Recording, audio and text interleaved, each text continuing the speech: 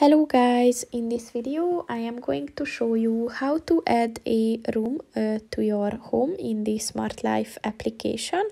But first I just want to mention, don't forget to subscribe to my channel, because at 10,000 subscribers I am going to show you my whole YouTube revenue statistics and growth strategy, as well as how to make money online. Let's jump into it.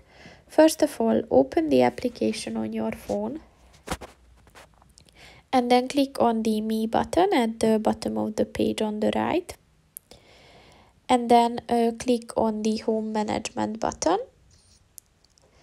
And then just click on the home that you created. And then just click on the Room Management button. And then click on the Add Room button.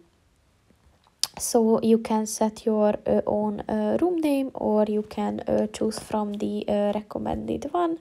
So for example, if you want to add a kids room, that's already in the recommended section.